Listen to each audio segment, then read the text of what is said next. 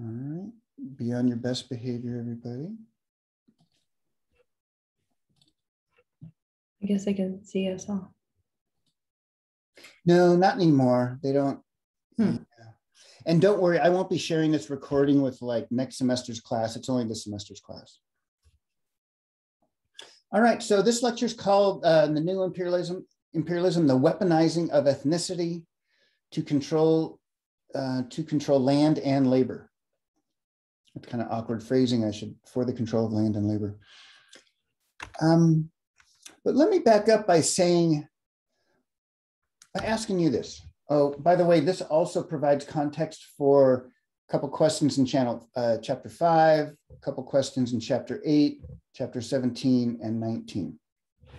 So what I'm trying to do here is offer you a different context from a different interpretation that Adam Hochschild does to help you understand what's going on here in this book. So this is interesting. Do you remember this woman? Mm-hmm. What did she talk to you about early this semester?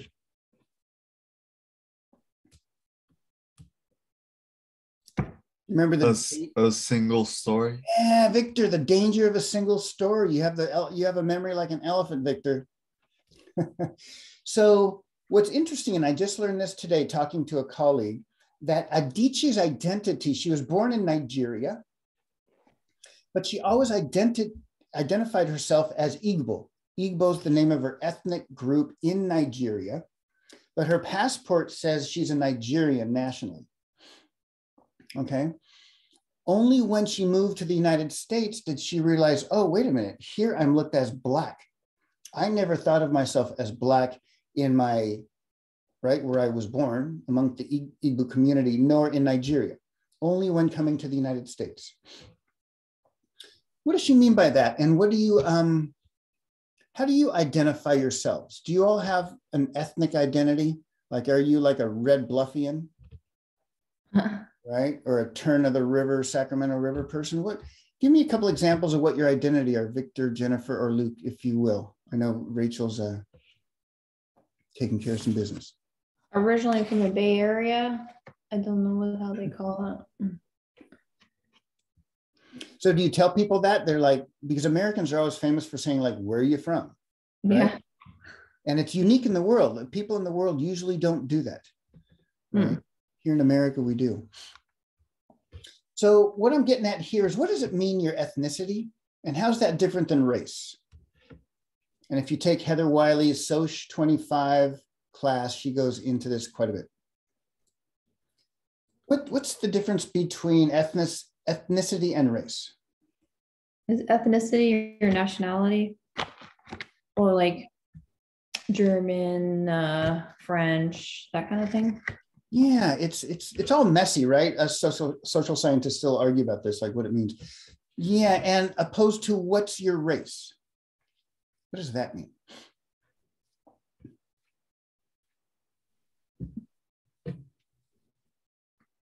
Luke, Jennifer, Victor, what does that mean?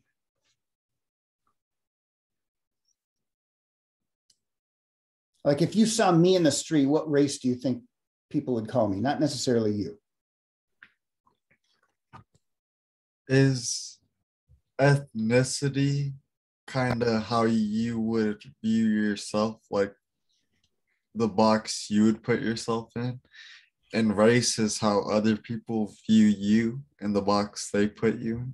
That's I like how you're getting at that, because race is this invented thing in the early 1600s when various European peoples brought various African peoples over to the Americas to meet, quote unquote, various red people. So there was this invention of like white people, Black people, and red people. And then later on, yellow people, quote unquote, yellow people from Japan were included in that. So it's kind of like this made up thing about your phenotype, how you look, right? What's your skin like? What's your hair like? How big's your nose? How small is your nose? What color are your eyes? So it's this made up thing in the Americas, right? Trying to identify you in this, right, racially hierarchical place. Your ethnicity, however, is more culturally defined. Like what language do you speak? What food do you eat? What religion and customs do you practice? that would be an ethnic difference. For example, if the average person would see a person from England and a person from Ireland, they would think today, oh my gosh, they're the same race, right? They're both white, right? If they're rolling down the street of Boston or Reading. But folks back then did not see themselves as white. Nobody in Europe in the 15, 16, 1700s called themselves white, right? It's an invention here in the Americas. Excuse me, and I'm getting somewhere with this. This is just a map that you'll see on the slides of the kingdom states of Europe in 1500. I think you saw it last time when we talked about Europe and Columbus. Here, on the other hand, is a European ethnic map designating sort of the ethno-linguistic groups, meaning they speak a different language, they have different cultural practices, eat different foods, etc. For example, here's German, and within Germany, man, there's so many different within Germany. This map could have been divided even further, but I couldn't find one that did. But I'm just showing you there's these Bretons over here, which relate more with the Western English Cornish over here, right? There's Finnish people who speak a unique language compared to the Swedes or the Norwegians. So here's an ethnic map of Europe in the early 1900s. Any questions or comments about that?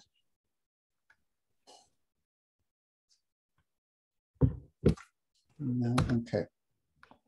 It also maps onto religious identities, right? This is in the 1550s, and you've seen this map when we talked about our Spain lecture about the different religious identities in Europe. And this map, if you looked at it in the 21st century, would be different, not 100% different, but it would be very different than this. So that's one way in which we differentiate ethnicities with race and what your national identity is. Turning to Africa, look at Africa's ethno-linguistic map, this one on the right. This one on the left is just a different version of it, but the one on the right is kind of what I'm trying to get at. What strikes you about the ethno-linguistic map of Africa? Luke, Jennifer, Victor? There's a lot of them, right? Can you imagine if you have to paint by numbers with that map? Man, you'd have to have a lot of little crayons and stuff. So my point here is that Africa's ethnicity is very diverse. There is not like one African identity. Like, hey, I'm an African, you're an African. That doesn't come until like the 1940s and 50s, this idea of a Pan-African or whole African identity. And that has to do with colonialism and World War II, and we'll get into that in a couple of weeks. But at this time, nobody thought of themselves as African. Like Adichie, she thought about herself as from this one ethnic group right over here in Nigeria, right? That was her identity. But she had a Nigerian passport, which encompasses many ethnic groups. And then when she moved to the US, all of a sudden she was identified as Black by others, like you said, Victor. Where am I getting at? What I'm getting at is the weaponization of this ethnicity. In other words, you're going to be watching videos about how the Industrial Revolution created tools and medicines and guns to facilitate the European colonization of Africa. That's one aspect of it, like the material culture aspect of it, the stuff they had. Another aspect about how Europeans colonized Africa, and were able to do this for a number of decades, is the politics of conquest. Pedro Valdivia did the same thing as Fernando Pizarro, taking advantage of the different ethnicities within South America. Adolf Hitler did it, taking advantage of the different ethnic makeup of Jews versus non-Jews in Germany. This is nothing new. It's kind of from the scorecard of how to colonize and take power. So I'm just going to give you the version to help you understand this book. And please stop me if you wish. So before many Europeans got there, well, let me rephrase that. Before the 1880s, Europeans had a couple footholds on the African continent, and they were mostly, what are you looking at? Are you looking at pictures or me? Pictures. Okay, good, because I don't see the green thing around here. Okay. You're on the left-hand side. There's like columns of all of us. A column of our faces. On the Okay. on my right. I mean, There we go. That way you won't. Now do you just see the big picture? this is the same. Oh, okay. I can't control things. So let's go back to the lecture. Before the 1880s, there were various African states, the yellow things, right? And states are a political domain controlled by one, a leading group, whether it's a group of chiefs or one big chief or whatever. But that doesn't mean all these empty spaces didn't have people. They did, they just didn't, they weren't a big empire or a state. So what I do want to point out is there were states and empires within Africa before the Europeans came. The area we'll be looking at is Tipu Tib's domain here, right? That's the big main one according to this map. But Europeans were starting to get mostly trade footholds on the coast, right? On the coast, on the coast, on the coast. There's some trading houses built. We have the French, the British, the German, the Italian, Portuguese, Spanish, Ottomans, and others. Okay. Fast forward to 1885 at the Berlin Conference, which Otto von Bismarck, the brand new leader of a brand new Germany. This is about when Germany was invented. There was no Germany before the 1880s. It was the unification of two major areas of Germany. So in 1885, at this Berlin Conference, there were many, many dignitaries from these countries there, from Austria, Hungary, Belgium, Denmark, France, Germany, Great Britain, Holland, Italy, Portugal, Russia, blah, blah, blah, and the US. So these are folks largely from Europe, Eastern Europe, and the US. And what they're doing there is, do you all see this map in the background? What's that map look like? It's only a partial vision of the continent. Looks like Africa. It's Africa. So what they're there to do is redraw the borders of Africa and to carve it up for themselves, right? Like, okay, Belgium, you get that part. Denmark, you get that part. France, you get that part. Germany, you get that part. Who's not at the table at this Berlin conference that you'll read about in chapter 4? Who's not on the table, right? This. No one in Africa, probably. No Africans are invited to the conference, right? Just like when I teach my US history class, no Native Americans were invited to many conferences about the future of the continent of the US. And what they came up with roughly was this sharing of power amongst European powers. And they said, all right, King Leopold, you can have the Belgian Congo down here. It's a much longer story than this, but you get the idea. Right, the Portuguese can get Angola, the Germans can get German East Africa, which today is Tanzania, right? The Germans also get Cameroon, and the French get some, the British get some. Crazy, isn't it? And these, in 1885, these borders are just drawn on a map. It's not like these things actually existed as things yet, right?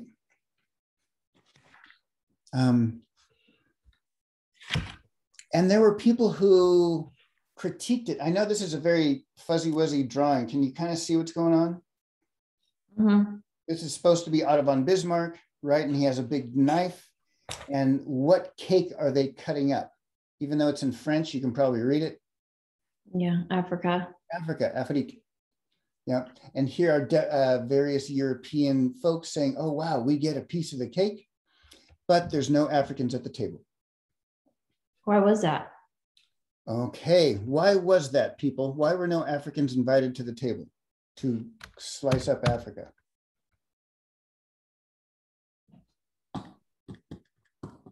What do you think, Luke or Victor? You're like, dude, that's your job, Rodriguez. Tell us. Because they were seen as less than. They were seen as not worthy of running their countries. Plus, at this time, the Industrial Revolution, which you'll see in the other lecture, Europeans wanted to colonize various parts of the world. This was part of the new imperialism and the expansion that was happening that the Spanish started when the Spanish went to the Americas. Later on, other Western Europeans wanted the same thing. So the British went into India and other folks went into Africa, and that's what we're focusing on. Okay. The result of the new imperialism by 1914 is 84% of the world was controlled or claimed control by Europe and the United States, right? The United States had conquered the continent, Alaska, Hawaii, the Philippines, and other places. And what these tiny Western European countries had claimed and conquered, much of the rest of the world. As we'll see, this is foreshadowing for the last section of class. Afghanistan, not conquered. It's called the graveyard of empires for a reason, people. Here's Afghanistan not conquered by the new imperialism right here. So a little foreshadowing for part 3 come December. How is this done? So this is the gist of my lecture. Sorry for the long wind up. What time is it? 3. Okay, we're good. Any questions or comments so far?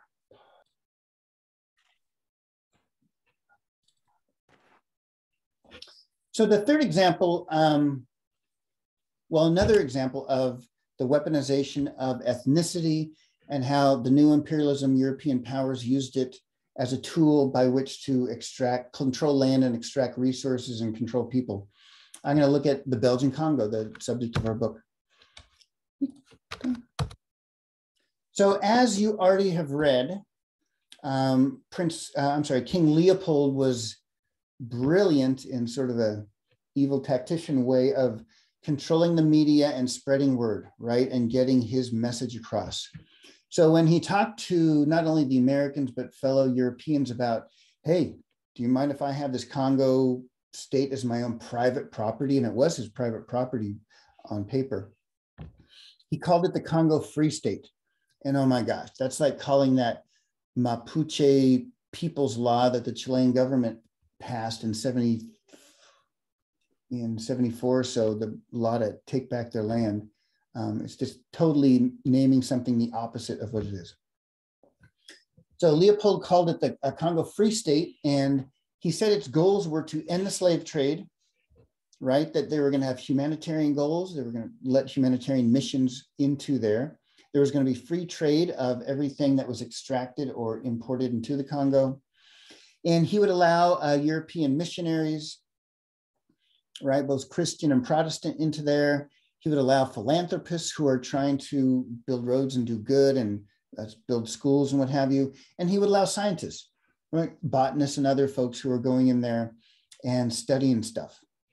So this was his goal that he stated to other people, and to many Europeans and Americans were like, hey, cool, that sounds good, right on, right, more power to you, Leopold. Getting back to our example of treaties, Henry Morton Stanley, and by the way, I don't know if this is the first time you've seen this image. Do you recognize this cool hat that this guy's wearing? Henry Morton Stanley. He made that. He created that. Yeah. Have any of you all been forced to go to Disneyland by your parents when you were a kid? By the laugh, I can tell a couple of you have, right? And you know the jungle ride where there's that guy climbing a tree getting poked in the butt by the rhino?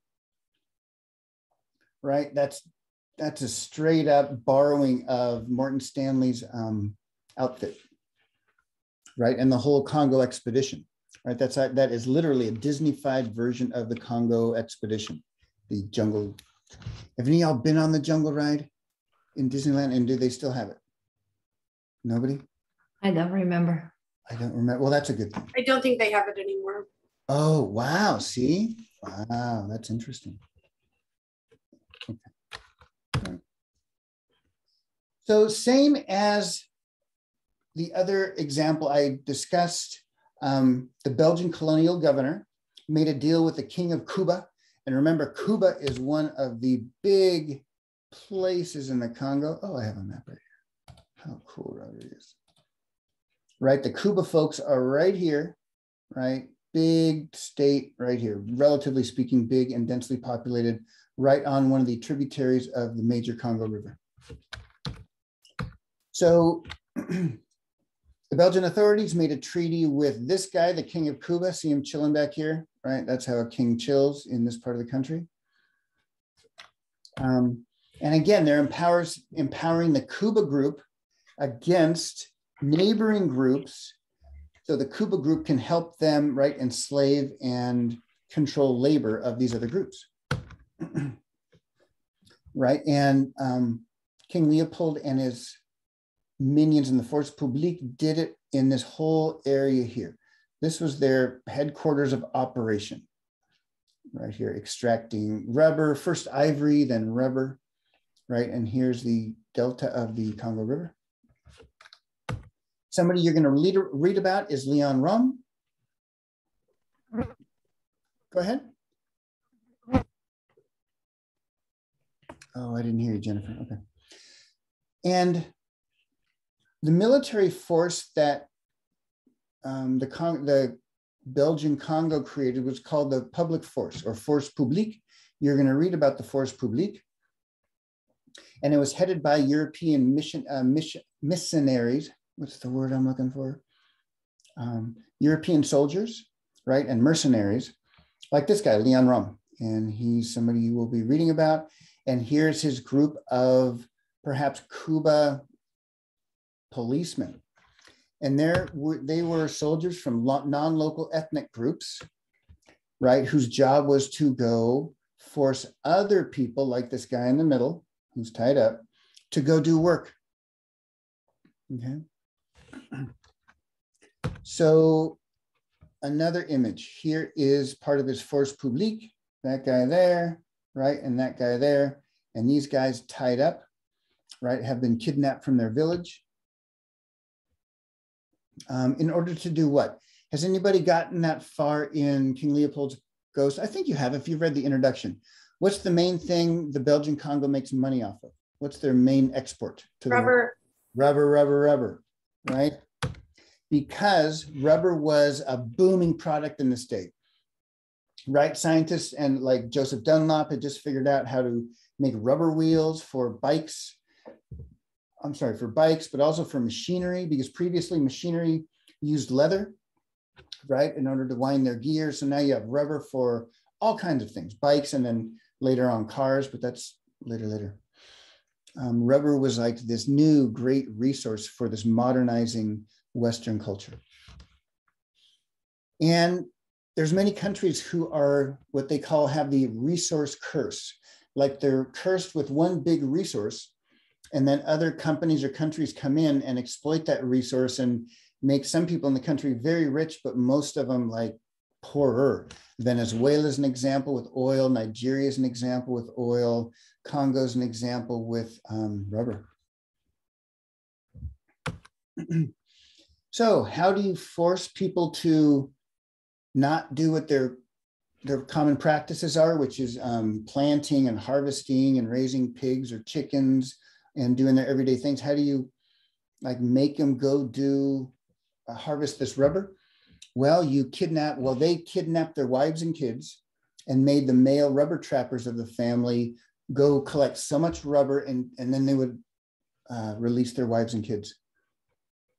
And this is hard work. Rubber is a big vine. It's a huge labyrinthine, just slithery vine.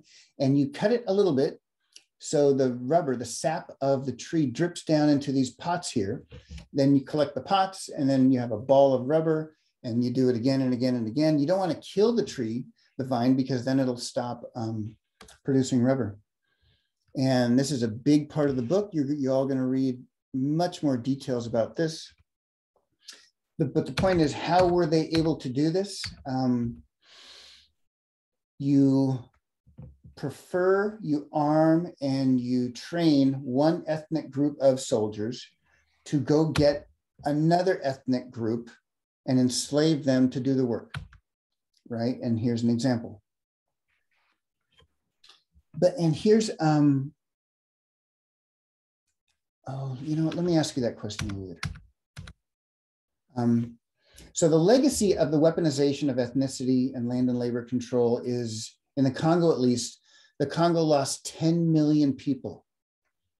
10 million people were killed, right, by the Belgian colonial enterprise between 1885 and 1906. At the time, the world knew about it. For example, who do you think took these pictures? First of all, what do you see?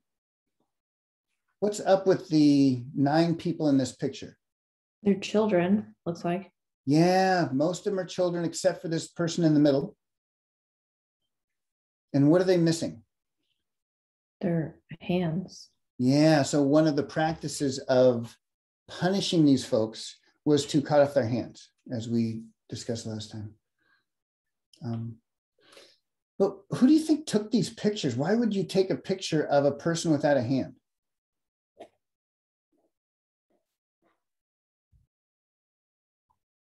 You want to show it to the world. Yeah, exactly. Show it to the world. So that is why, as I said before, and I know redundancy, I keep repeating myself. This is a story of greed, terror, and heroism. So there's heroism on the part of the Africans who are rebelling against the Congolese, the Belgian enterprise. And there's heroism amongst the Europeans who are, and Americans who are trying to take pictures of this and get it out to the world to have it stop.